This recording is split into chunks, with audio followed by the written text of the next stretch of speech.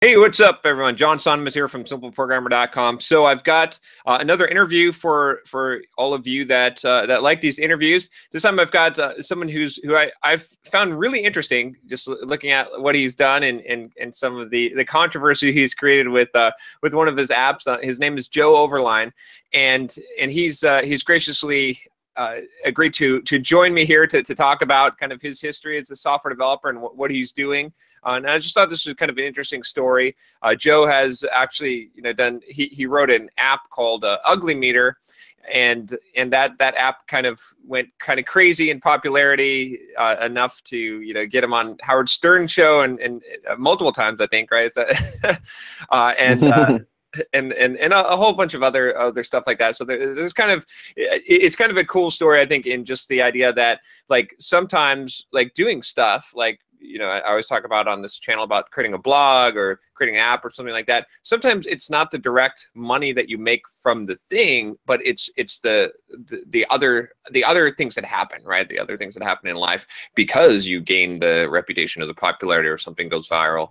So welcome, Joe. Hey, great to be here. So Joe, maybe you can give a little bit more of a background of who you are, what you're about, what you've done. Sure. The short version of my story: I started software development at an early age. It was a passion and a true interest, and got out of it for a while, and saw an opportunity when mobile apps started to be an actual thing, and was able to jump back into it and really just take advantage of a new market. And obviously had some success there and a lot of press and got pretty well known, and then took that and leveraged it into Swing Dev, which is what we've created today, which has become one of the top software development firms, in the Bay Area and across the states. Awesome. Yeah, I really like it. It's kind of interesting how you like, one of the things I talk about on Simple Program all the time is just like this idea of marketing yourself, building up a brand, and how valuable that is. And I think that's like you're just a perfect example of it, because even though you did something in a different, creating the app was popular, that gave you the reputation that, and sort of the recognition, I think, for people to know who you are, and that allows you to do a lot of other things. Am I accurate in saying that? Yeah, exactly. And really, there's a huge aspect of luck here. You're certainly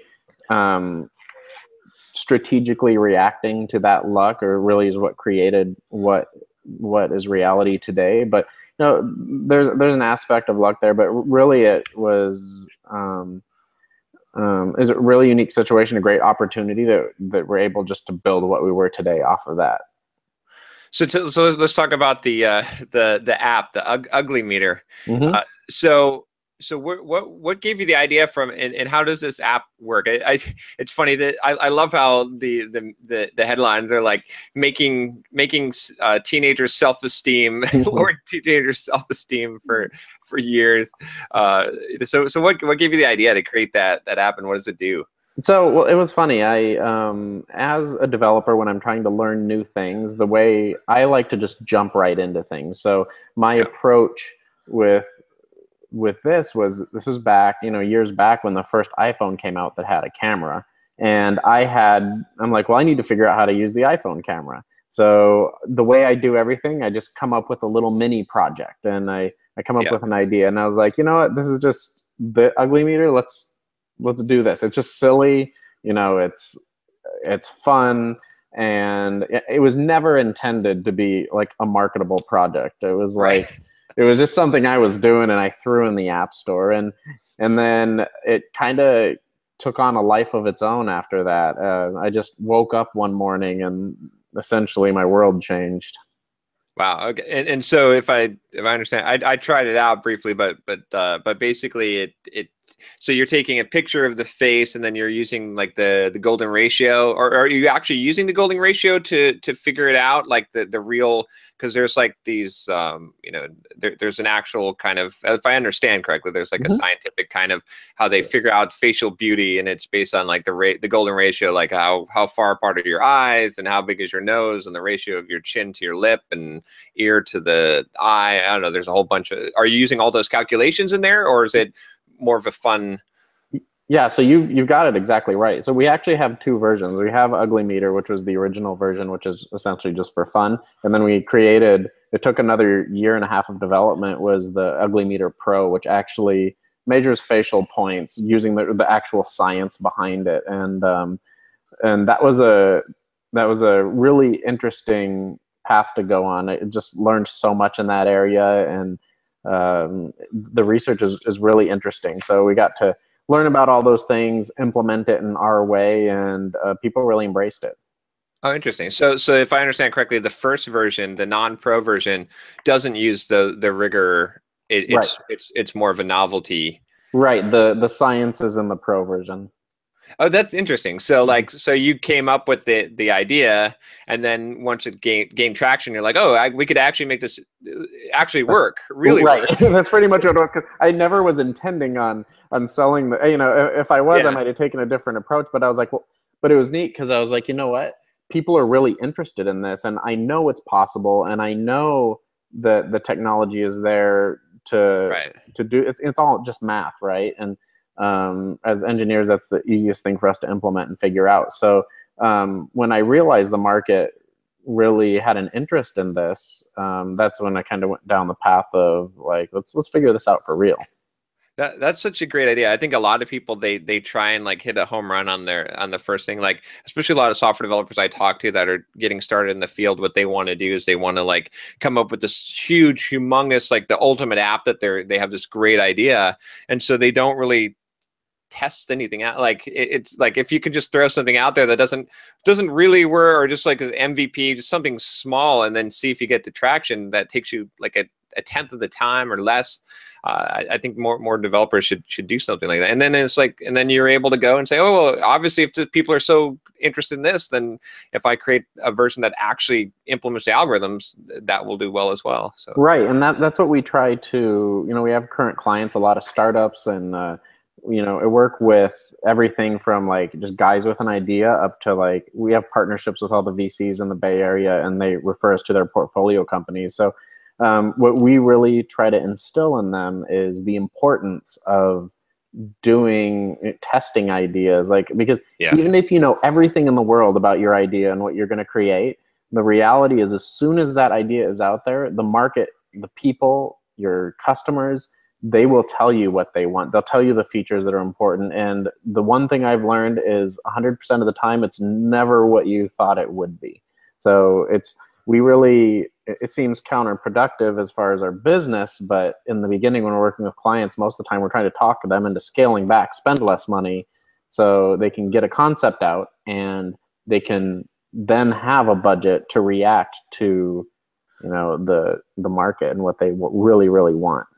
Yeah, yeah, and that makes a lot of sense rather than spending all the money up front. It's funny. I've talked to some people that have done like businesses where they would launch something and you would think that it was an automated process. Like let's say you came up with some business that's like it will automatically evaluate, you punch in your insurance and it'll tell you like where you're lacking coverage and and maybe they have just someone manually doing that behind the Mm-hmm. scenes, and then it's like they haven't invested a lot. But if that takes off, then they can create the technology and the software. Or I think software developers want to jump into the software right away, and that's not always the best thing.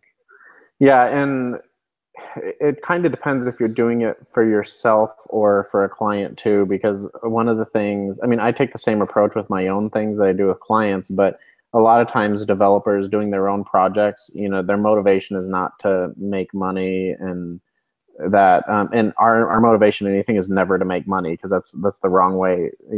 That's the wrong way to go after anything. It's about creating success. So so in that case, the software developers, if they're doing their own like pet projects, a lot of times they do go way overboard on it just because it's a passion. It's what they do. It's their hobby anyway. So they're Right. like, there's more an artistry behind it. You know, they're creating something. So, but when it comes to clients, we are really mindful of just creating a plan and creating something that can be executed for success to get them to the next phase.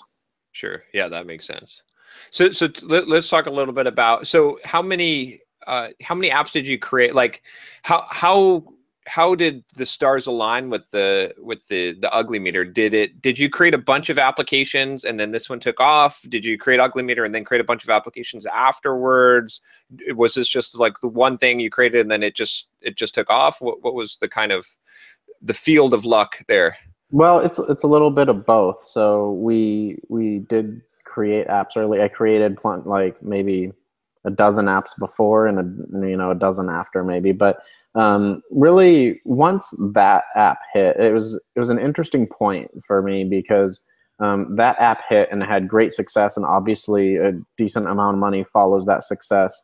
And it really made me evaluate, like, you know what, this is a real thing. This is a real business with opportunity. Right. So, and I think we really leveraged that to the maximum to milk it for everything it was worth. And then it was kind of a decision, like, what do I really want to do? And that answer became, like, the success of this was so exciting for me and it was so driving. I want to help other people have that success. Take what I've learned, take what I know, and create success with other people, because I've already had it. So, like, like, let's do something that truly interests me. So that's kind of where this new venture came out. And with Swing Dev, the approach from day one is uncompromised quality. We're not a chop shop. We are here to do great things, make people succeed 100% of the time, have unique challenges. We employ some of the best engineers in the world. It's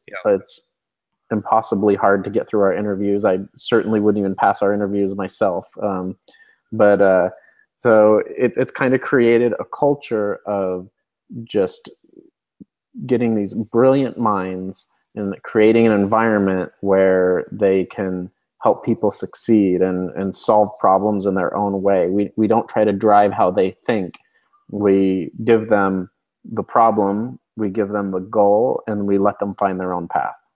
Okay, yeah, that makes a lot of sense. That's a refreshing to hear that way of approaching software development. You know, especially a lot of agencies. I think today there's a lot of agencies where it's really just like the numbers, and it's not. You know, and what ultimately, every time I talk with someone that's like thinking about starting an agency because they're a freelancer, I talk about, like, well, yeah, this is what happens. Agencies, they grow up, you know, like 5 developers, 10, 15, pretty soon there's 20, and then they lose their big client, and then they can't make payroll, and that's, you know, and it's because they're just focused on that, and as opposed to like building the quality and building a reputation.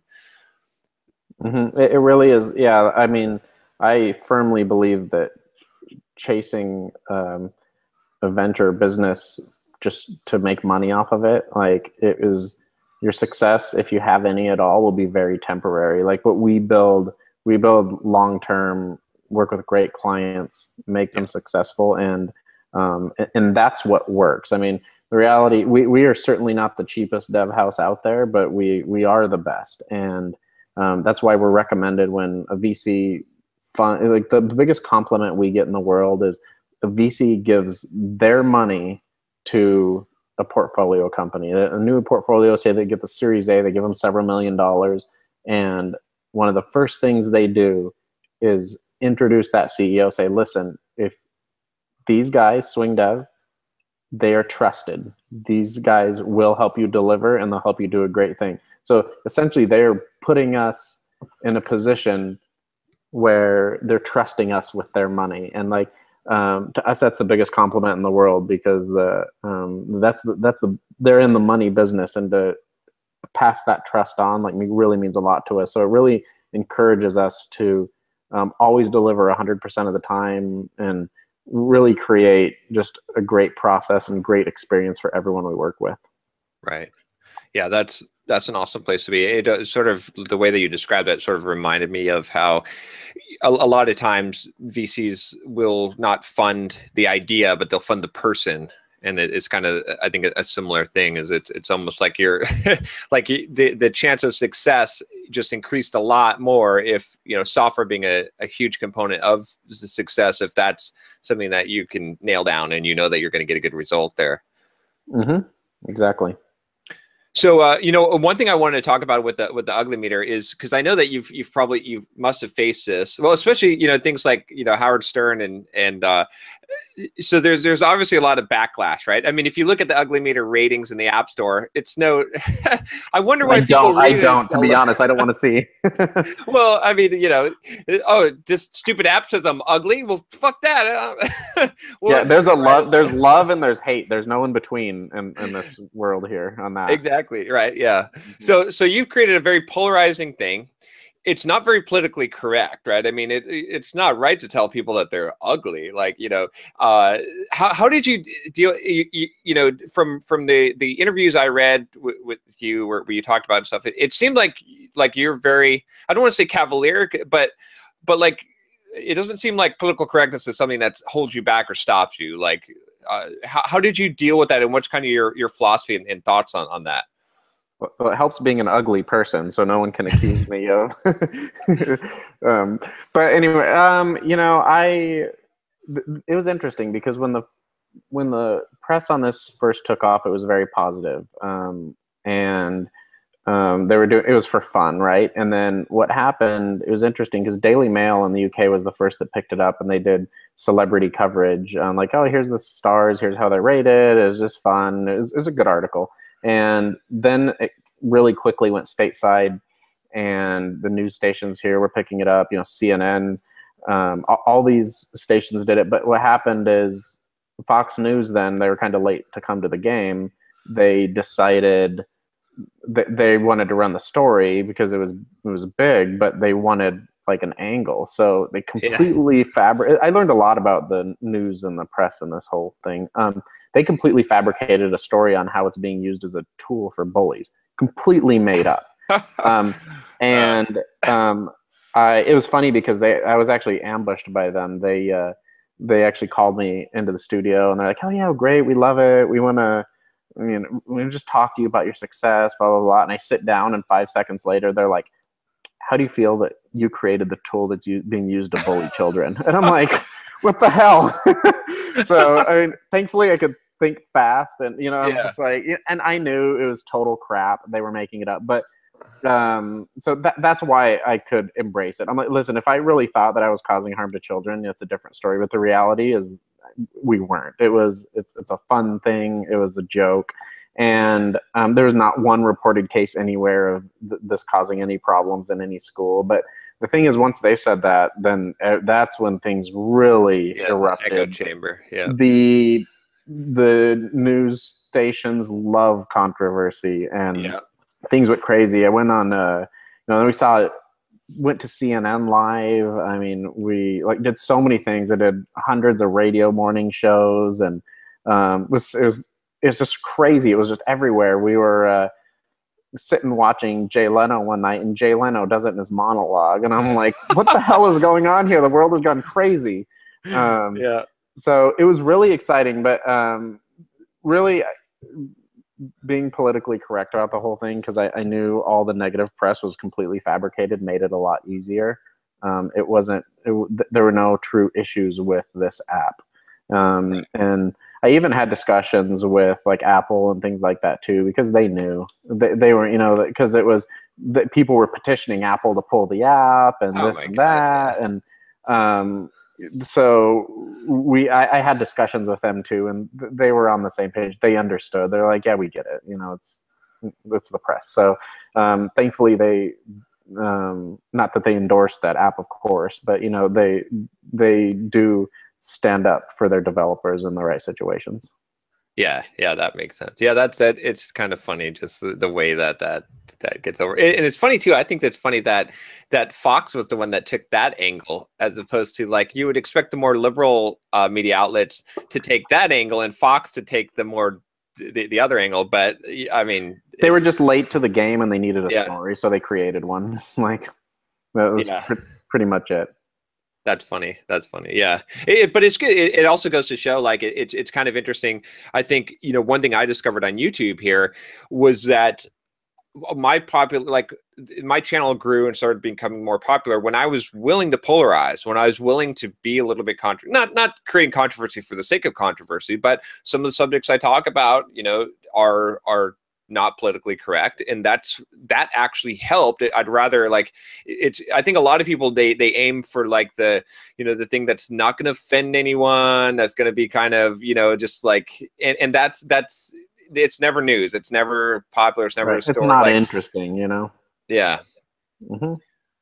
So tell me about the Howard Stern thing. This is interesting. What was that like? And that's, I mean, there's a polarizing guy for you right there, right? I mean, He's he's the perfect example, right? exactly. That was amazing. So I was a huge fan of Howard, like growing up. Listen, literally every day. You know, I mean, the show's like 4 or 5 hours long, so like listening every day is a huge part of your life. I loved the show. As you know, I was in high school. It was cool, and um, I knew everyone on the show. And when I heard from, I actually ended up being on there 4 times, and Wow. they, yeah, and then when they reached out about it, I was like, drop everything. This is what we're doing. Like, this is cool. So we went in, and you know, it was a big. Um, it was just a blast. I was sitting in the studio. We're scanning the staff. It was so much fun. And I remember, and they even were doing follow ups. They did a Howard TV episode about it. It was Oh, wow. crazy. But I remember just sitting there. There was one moment I was sitting there in the studio, and our whole bit was kind of up. I was in there like it was supposed to last 5 minutes. It lasted like an hour and a half, Wow. and um, I was sitting in the studio on the couch, and then like the show kind of just went on, and it was I was just sitting there, and it was like this surreal moment. I'm like, I'm sitting here, Howard Stern is 10 feet over here, Robin is like 6 feet over here, and the show's just going on. I'm like just sitting here watching the show. They didn't kick me out. They I think they just, you know, we had fun. It was a good bit, so they kind of just let me sit in there, and I was just sitting there watching the show live, and it was like unbelievable for me. It was like such a great experience. And then the break came, and you know, I got to go sit and talk to all these people, and they were even thanking me. They're like, "Oh, that was great. That was just a Yeah. great." And then they replayed our so two of my times that were on there at the end. It was so cool because at the end of the year they played their top 10 episodes of the year, and two of the top 10 episodes were my episodes. So, Oh, wow. like, I mean, for since I followed him for so long, it was just such an amazing, unique experience. It was something you could never buy. Like Yeah. of everything that happened, to me, that was just the most exciting moment by far. Wow. Yeah, that's got to be it. It's such a weird thing when you like something that you've watched, or you know, and suddenly you're part of that thing. It kind of, but I think it's so interesting. Like, it seems so far away from us when we're, you know, but it's really not that far. Like like all those things are like that I think you think about that. It just seems like, oh, this, because I remember when I was, you know, not quite the scale of Howard Stern show, but when I was a younger software developer, I used to read MSDN magazine, and I'd read the articles. You know, these they were celebrities to me as a software developer, right? You know, Sure. and then I became one of them. Like I became, you know, and it was like, wow, like I had placed these people so high. They wrote books and stuff, and now I've got a book, and now I've, you know, written articles and built this. But it's And just it's such a surreal experience. Like, it's really for the taking. I mean, it's out there. yeah. You can do it, and like these things are not unachievable. They just, if you're willing to go after and chase them, like it's completely possible. Now, what would you say? See, a lot of people, I mean, you use the word luck too. And I think a lot of people, they like to dismiss, like they like to say, well, you know, it's lucky. Like, they say, you need to read Malcolm Gladwell's books on outliers. And I'm like, I hate that book. But, my response is always like, well, you know, like take someone like you. I think if you didn't create, I mean, this is just my opinion, but I believe like someone like you, if you didn't create Ugly Meter, you would have created something else, and I mean, you would have eventually hit that home run. Maybe the ball wouldn't have gone as far, but like someone who's constantly up at bat, they're eventually going to get, connect with luck. And that's I mean, that's what we can control as human beings. But I think at least my opinion, I really hate it when people like try to like say, oh, well, you got to be lucky, or you got to be a white male, or, so anything that sort of like makes it's something that not everyone could achieve if they're willing to put in the work. What's your kind of take on that? Well, certainly there's an aspect of luck, but I mean, luck can be created too, and you can set yourself up for the best possibility of having that luck. The people that just sit around and do nothing and just wait for their lottery ticket to come, of course it never comes. And those are the people who just, oh yeah, those are the ones that dismiss it. Well, yeah, he got lucky, I didn't. And the reality, there's a lot of hard work and many years of work behind creating that luck. It just didn't happen one day. And then there's the next step is once you get that little chance, you get that little piece of luck, it's about leveraging that to maximize what it can be. And that's where your true success comes, because that's the difference between, that was clearly the difference with Ugly Meter between thousands and millions of downloads, was leveraging the opportunity, running with it, like not trying to be politically correct, just being open and honest, just going for it and not looking back. That's what you have to do. And I mean, sure, I think I had a good chance at it. Again, I do things over and over. I haven't had an actual like real job since I was 19. I've started multiple businesses, and I love to do it. It's my personality. And so yeah, there is luck, but you need to do your part to create that luck. Yeah, I really like what you said about like maximizing it once you get. I think there's a lot of people that they complain about the luck, and they've had actually the opportunity, and they just didn't see it for what it was, and so they didn't actually milk it or maximize that. For in my own story, I'd gotten lucky with Pluralsight, the training company, to be one of the first authors there. And there was a lot of other authors that had it, but I ended up creating 55 courses because I busted my ass for several years. Like I was like, I want to be the #1 author on this platform. And that led to millions of dollars of royalties, but there were other people that had that same exact opportunity. They just didn't do the work. And I think there's so many of those people don't even recognize when they're in that they're already gotten lucky. And then now comes the hard work. It's like what you said, the hard work before the luck, then the luck, and then even more hard work. You take I think there's a lot of people, I've interviewed people that have had #1 apps in the App Store, and they didn't do the kind of media stuff. They didn't like press the luck that they had. And so it didn't go as far as yours did. Yeah, and that's the mistake people make too. Is like, if you have the chance, you have to put everything in. It's not easy, and there's so much. I mean, this. You're building something. There's so much sweat involved. It's day and night. It is your entire life, and if you're not willing to put that effort into it, someone else is, and they're the ones that are going to beat you in that competition, and they're the ones that are going to be successful. You have to be willing to put everything in it. And and I think you see that story too a lot. I think with immigrants to America, like sometimes you're like, well, why is it these people that came over with $50 in their pocket, and you just landed in New York City and didn't know anyone? Why did a lot of times you hear those stories and they become millionaires, and it's because they put everything into it. Like the same luck that other people had, they recognize it for that and like busted ass, whereas I think it's so easy to take that stuff for granted. Yeah, and they're hungry for it. I mean, you can be driven by necessity, or you can just be driven by passion. There's a lot of ways you can be driven, but you have to be driven. Like it doesn't just magically fall in your lap. I always talk about this idea that everyone thinks that someday they're going to be a rock star, or someday they're going to be a millionaire, or something. Like they're just waiting for it because they just assume that someday they're going to be a famous actor, or someday that it'll come.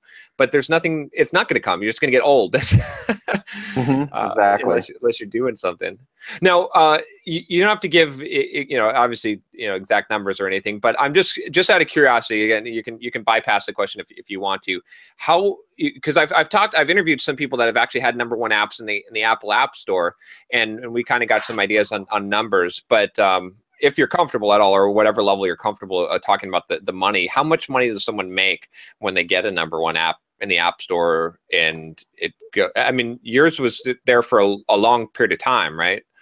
Yeah, and keep in mind though, back in the day, there were a lot less users and a lot less App Store revenue. So these days, you know, the #1 apps and the gaming area is what drives a lot of the money now. Was they're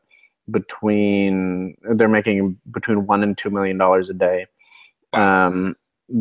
Back then when we held #1, and we were #1 in 94 countries, I believe it was. I mean, it took over globally.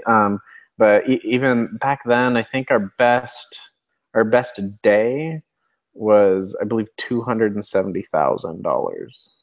Wow, So that's pretty good. not a bad day's work, but it was always fun to wake up the next morning and like look at the numbers, like, because you check and you're just like, I mean, making money while you're sleeping is like the greatest feeling in the world. Oh yeah. So that was that was I think our best day. It's almost hard to remember. It was just such madness back then. But basically those are our Howard Stern days. Those were our best days by far, because not only was there a huge audience, but it was the target audience for that type of app. Oh yeah, yeah. Well, I mean, it makes sense too. I mean, just as we're talking, right? How many people? I bet 500 people downloaded the app while we're having this conversation. I mean, when they watch this, because they're like, "Well, I got to check that out." It's just something that when you hear it, you're like, "Well, shit, I get it." It's so good because it hits on that like self-esteem.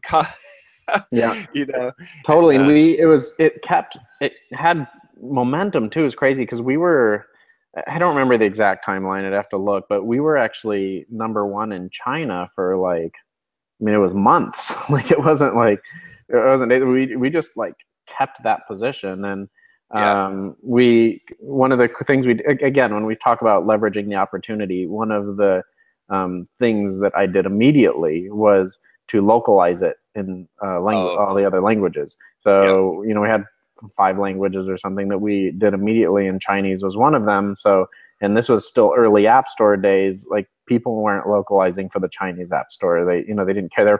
The US market was enough. So for us to cater to that audience, they really embraced it. So we really held strong there for a long time. Right. Yeah, that's a good idea. That makes a lot of sense. That's funny.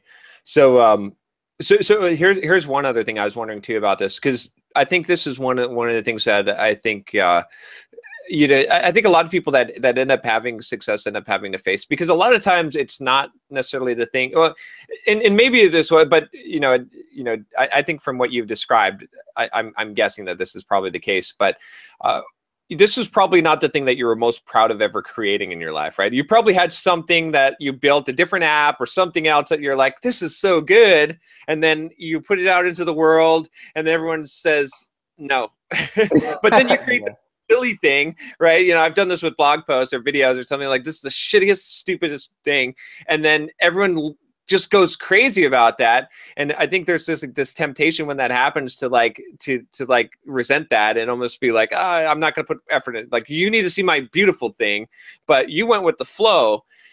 Was that a thing? Like, was that a struggle for you? Like, you know, as a creator, like to feel, your stepchild is getting the attention, whereas this beautiful one is not, you know?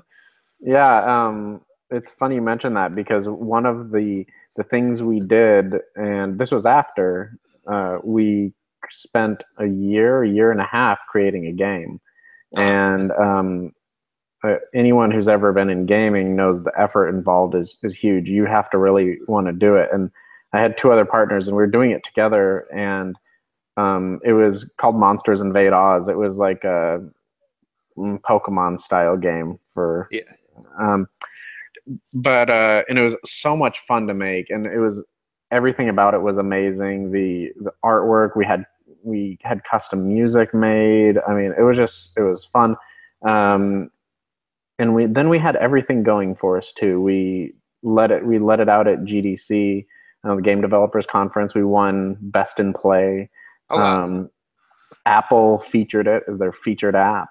We got tons of press. There's everything, and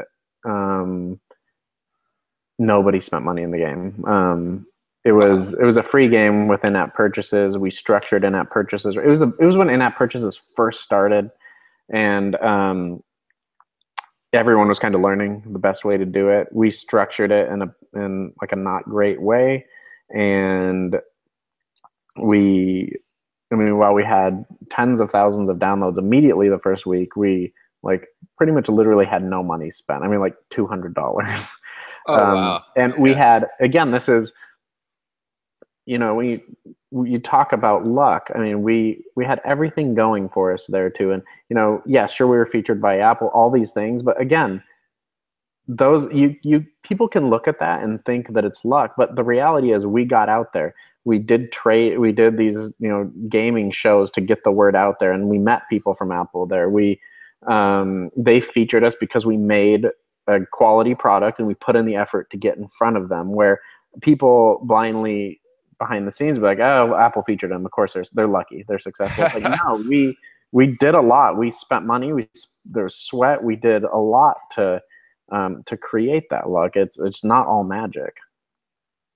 Yeah, that makes sense. And even with that, it's still you still couldn't get the try. It's funny, like not that, I mean, but obviously there was something wrong either with the structure or just with the environment at the time with people. But like it's like marketing is a multiplier for a thing, and so like I think a lot of people are like, well, if I could just get on CNN, right? But here you were on the Howard Stern show, and you had all this. I mean, you had a ton of marketing engine for you, but it still doesn't make the thing success. I mean, to some degree, like we don't know, like we just can't know. As an entrepreneur, that's the one thing. It's like you work on something for a year, and you put it out there, and hopefully, but you can't.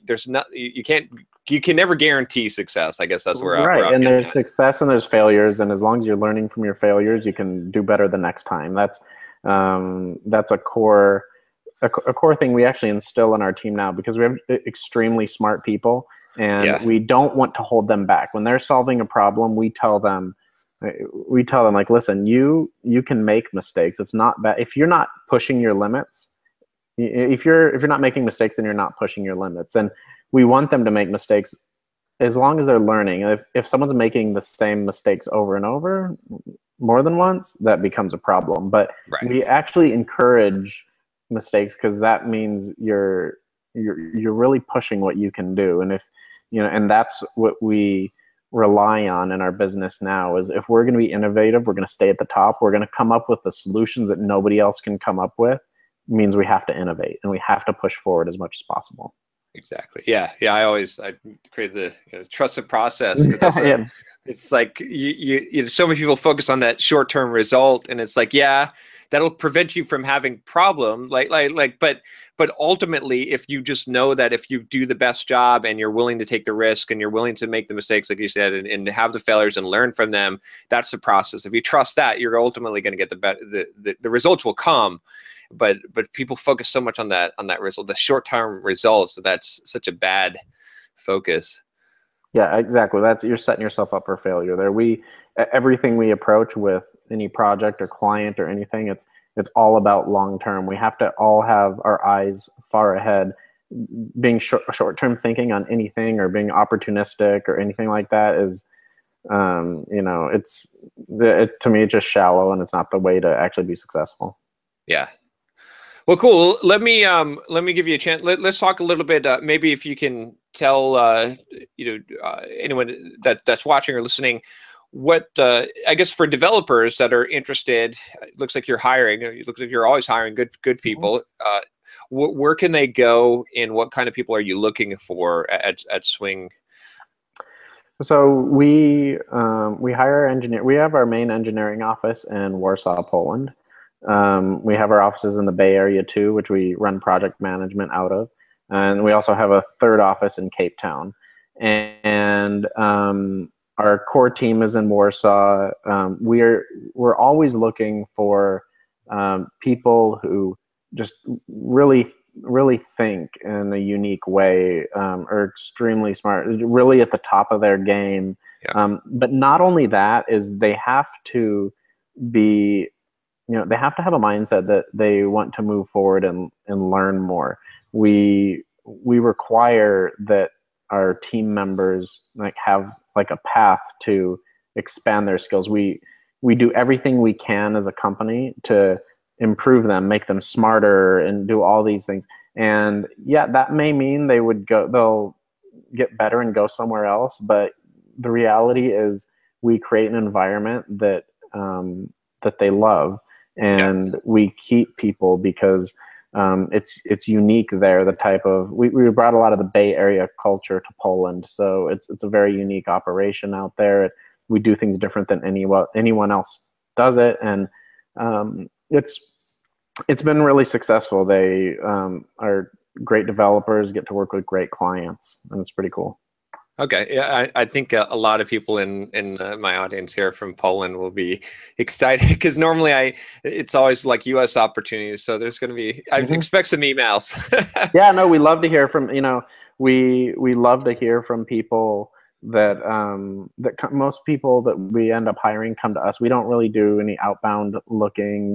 Yeah. We do a lot of a lot of community type things over there to just help the developer community. Just like this month is security month, so we're doing talk. We have a big loft in downtown Warsaw. We do community talks there on security. We did machine learning last month, so we create a lot of opportunities for developers to learn more and expand their skills. And when people think they're at our caliber of what we expect, they come to us, and then it feels right. You know. And but we always want to talk to people, expand our network, and getting through the door is tough, but it's worth it once you get there, for sure. Yeah. Well, and that makes sense. We're a big family too. Like our group, we're very, very close.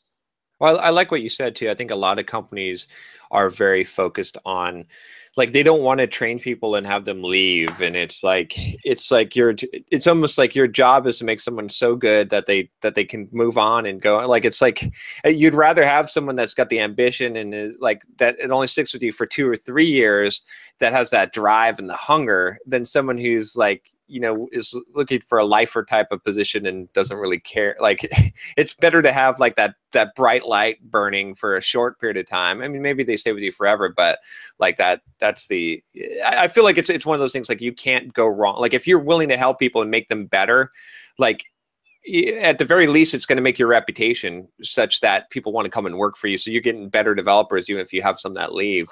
But I think so many companies are so scared that people are going to leave that they they don't want to make them better. They want to keep them, which is it's that mindset again, that short term, that risk mindset, that instead of seeing the world as an opportunity, they see it as a risk. Yeah, and you can't. The thing is, you almost have to just have the, blindness to move forward, and you can't think of those things, because the reality is we create an environment that people don't want to leave, and nobody ever leaves. And not because they're stuck with us, because they want to be with us. We treat people right. We bring them unique challenges, and we create something that they can't find anywhere else, and they don't want to. They're just happy. So we actually don't have people leave ever, but you know what? I'm very close, and my best friends are over there, and if they had an opportunity that was better, or something that fit them, I would 100% be behind it and encourage them. That they brought themselves to the level of something. I don't know what it would be, but they found something that's better. We're completely supportive of that, but until then, we just make sure to treat people right and take care of them. Yeah. No, that's I agree with that. That's the best policy. All right, Joe. Well, is there anything else that you want to promote, or like anywhere that you want to point people before we wrap this up? Not really. If one thing I wanted to say, if anyone has any questions, comments, or whatever, you feel free. I'm always I'm always willing to talk to people and meet new people. You can email me directly. My email address is just J-O, at swingdev.io. And if you have anything to say, feel free to shoot me an email and we can talk. Or if you're interested in our team or joining the team, that's great. If you have a project that you need help with or know something, like really anything, we're always willing to talk to anyone in the community. Awesome. Well, I appreciate that, Joe. I think you'll probably have a lot of people take you up on that. Sounds good. That offer. That's cool. Yeah, I appreciate you taking the time. I think this is you've got really an interesting story, really valuable, some valuable wisdom here for those that are listening. So appreciate it, and I hope to stay in touch. And if I can ever do anything for you, just let me know. Absolutely. Thanks for having me. It was a great conversation. All right. Take care, Joe. Bye.